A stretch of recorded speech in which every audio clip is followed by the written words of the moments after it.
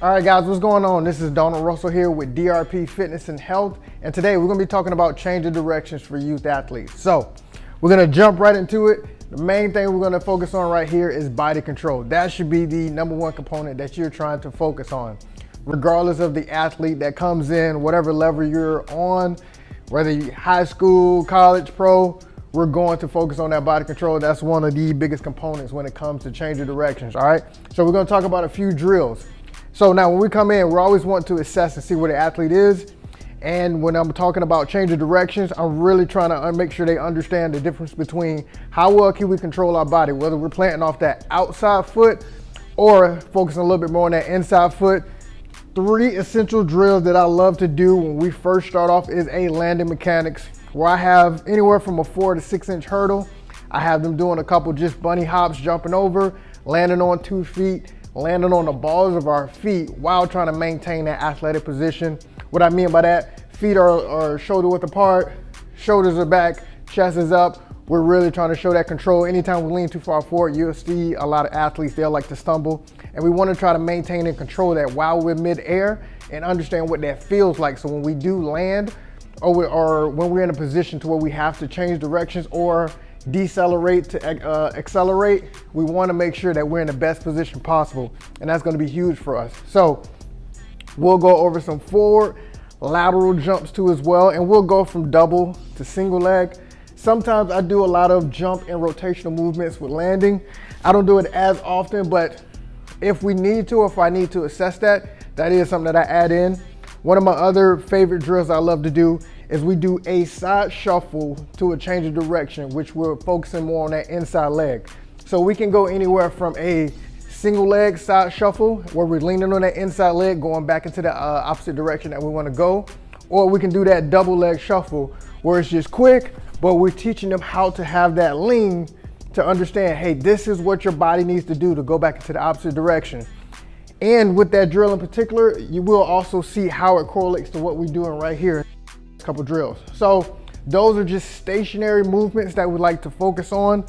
Very small 1 to 2 steps where we're really just kind of focusing on that body position, making sure they understand when you're changing direction, it's all about the body positioning first, that body control, then the movement comes. So when we jump into the movement, when I'm talking about some of my young guys, my young girls, we're focusing more on some smaller cones, quick steps. And what I love to do, quick 2 steps in between each cone, and we land just on a single leg or a double leg, just depending on what we're trying to focus on for the day. But we're gonna talk about a single leg first. So when I'm going through 2 steps, 1, 2, 1, 2, 1, 2, I really want them to understand when we put that weight on that outside foot, control yourself on that outside foot. A lot of faults that'll come is when they come across and you'll see the kids kind of stumble.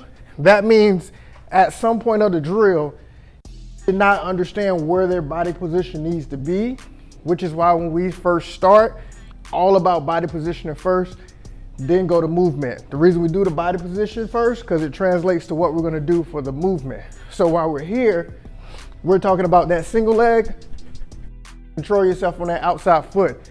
Even if we're going with the double leg, same concept. 1, 2, now I have my foot still on that outside leg and I'm pushing back in. What we don't want to have is that triple step. 1, 2, 3, and then we try to use that 3rd step to actually push out. That means our body position was not in the right position when we first started. So now we have to make up with an extra step. Extra step means we lose a step. Simple. All right, now within this same drill, we started getting into where can we change directions at different levels. That's the whole purpose of this drill. For my younger athletes, this is a great drill because we're trying to work on that foundation. We're trying to teach them from the ground up. So from here, I'm working at changing directions at different levels. I have the first cone, I'm right over and I'm back. I'm always coming back to the starting position. Then I work myself to the second cone and I'm back here. Then I work myself to that 3rd cone, I'm back here. Then the last one here, all right? And what that teaches us, at different levels, you're gonna see different styles or different feelings of where your body position should be. From here to here, I have to be extremely low and I have to almost have what we talked about in that body position assessment. I have to have that lean to the side to where I can get back over that first cone. Now the second, third cone, and the fourth cone, those I don't have to be as low, but my timing needs to be perfect of where my body position should be, because now I'm moving with speed. I'm moving a little bit more speed. This second one may be the easiest, but I still have to focus on a little bit more of that body position. That third one may be the hardest because now I picked up speed. So as I'm getting closer to that cone, I need to start the lean process. Or I need to understand when I get to that third cone, I need to be in the best position possible to put that weight on that outside foot and go back into the direction that I just came from, which is huge when it comes to changing direction. All right, now, and lastly for this drill in particular, we focus on now working our way from the last cone to the first cone. Again, we're still trying to focus on changing direction, body positioning at different levels. So now we just came from the first to the back. Now we start at the last one, all the way back to the first one. And we start to work our way down from the third one, all the way back. Now for this drill in particular, remember when we did the first drill, it was over the first one and back. So now we have to focus on body positioning first. This one we're working on trying to control ourselves with speed to body position. And as we work our way down, when we get to the second one, now we have to understand we're coming from that speed. So now we have to slow down a little bit and put ourselves in the best body position possible. And the hardest one is always the first one, because now you don't have to go as fast. You just need to be in the best position possible to get back over the cone, which is extremely hard.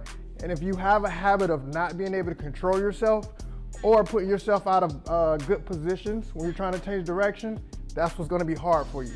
Okay, now lastly, with a hurdle drill, it's gonna be the same concept as these cone drills, same positioning, same steps. The only difference is now we have 6-inch hurdles, what gives us a chance to over-exaggerate the knee lift or the hip flexion of getting over a hurdle. And I do this for more so of my older athletes going into, later in their high school years, college, professional. Even if I have some young athletes who are a little bit more advanced, they understand their movement and their body control, this is kind of where I challenge them.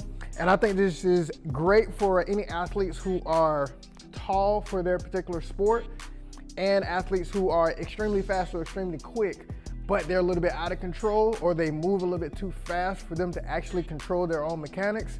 These drills are where it becomes to where we can help you kind of break those bad habits.